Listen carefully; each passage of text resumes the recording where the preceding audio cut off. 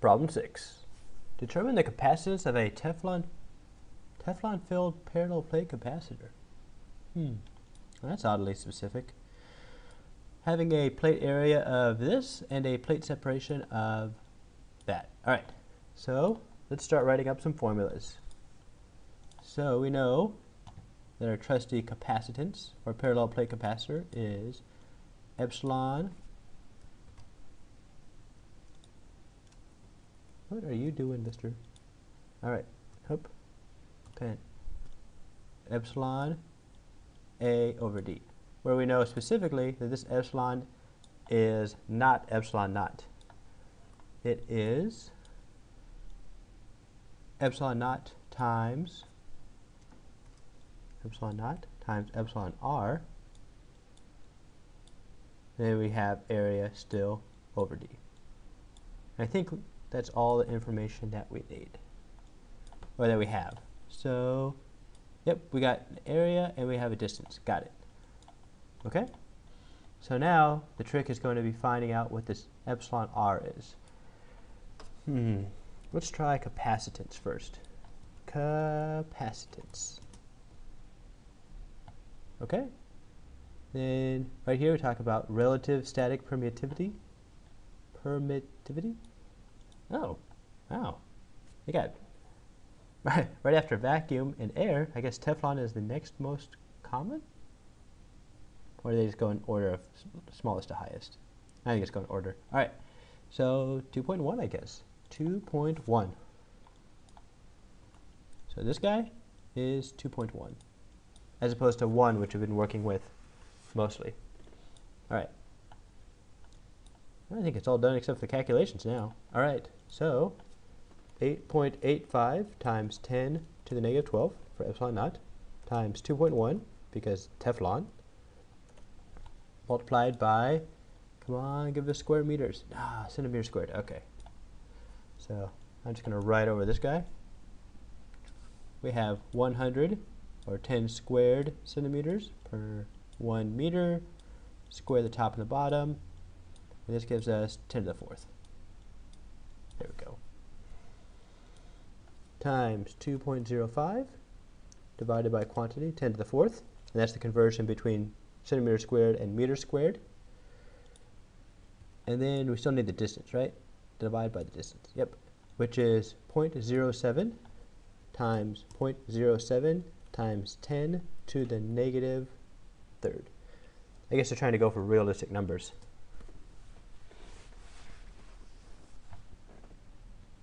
Alright, so we got epsilon naught, we have Teflon, we have area, and we have separation. Right. Alright, so I'm good with this. So that's 54 picofarads. Okay. Believe. Possibly true. Yes. Okay, so now, what is this guy?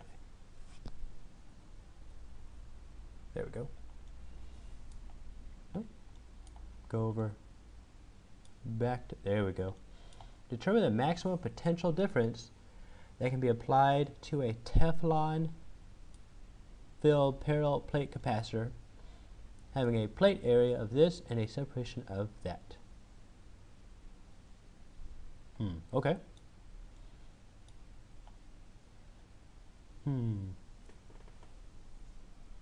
Maximum potential difference.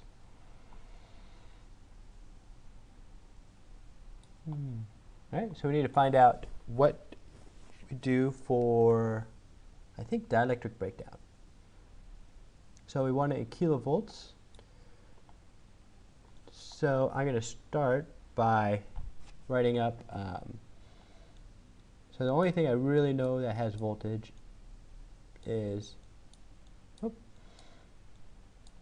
the capacitance equation.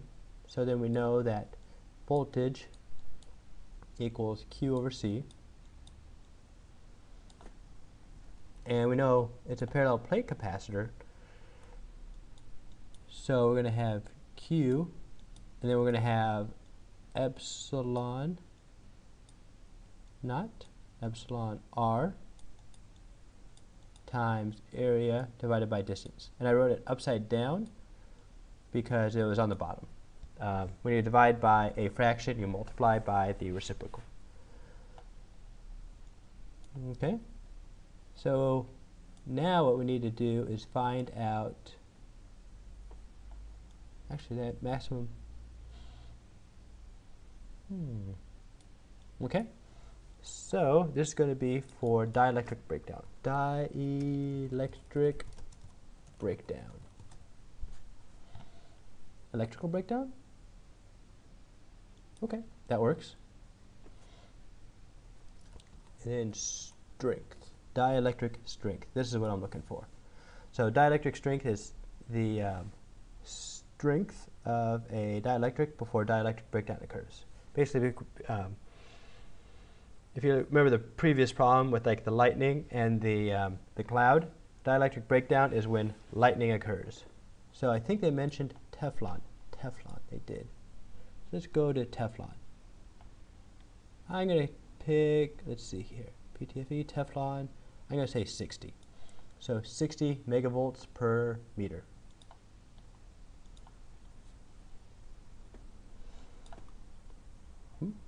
So, what's the symbol for dielectric breakdown?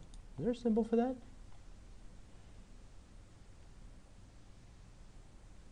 I don't even know if there is a symbol.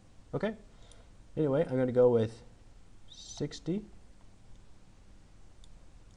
megavolts per meter. So if we look at this in terms of like a picture, here is one plate, copy paste, there we go. And I'm going to do copy paste again. I'm going to put this guy in the middle, make it look different color, make it filled, and we'll say blue, assuming that Teflon is blue. So the idea here is once we get enough potential between the two, there will be an arc from one side to the other, which will then basically turn the dielectric in the middle from an insulator to a conductor. So all that really matters here is not how big each plate is, but how close they are to each other and what the material is in the middle. So we know the material in the middle is 60 megavolts per meter, and we know the separation is 0.08 millimeters. So I'm going to do 0.08 millimeters, and I'm going to multiply that by 1,000 millimeters.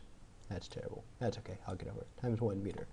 And then meters cancel out, millimeters cancel out, and we are left with, we're looking for megavolts here, or kilovolts? Kilovolts. All right. And then mega is 10 to the 6th. So I'm going to do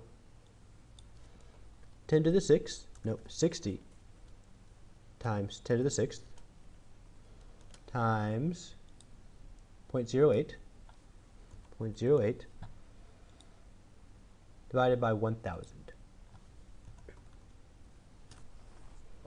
See what this gives us.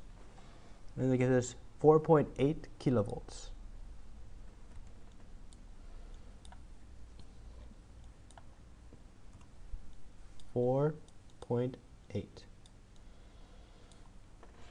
Okay, so I guess my whole attempt there to use capacitance and charge and voltage was useless and dumb. Alright, so in the whole area, the plate area doesn't matter, because all that matters is it's going to find the area between the two, and the lightning is going to go through that. Kind of like, you know how when lightning strikes, it strikes like things that are tall, like towers or buildings, or that one guy that's playing golf because he happens to be the tallest thing on a very flat field. So the idea is if you have a imperfect capacitor plate like this, then it's going to use this distance right here to basically transfer all the charge, as opposed to this area up here. So it doesn't really matter how wide or how much area the capacitor is. All that matters is the distance between the two. And that's why this is megavolts per meter, where a meter is this distance. Okay. Looks pretty good. That's problem 6. On to number 7.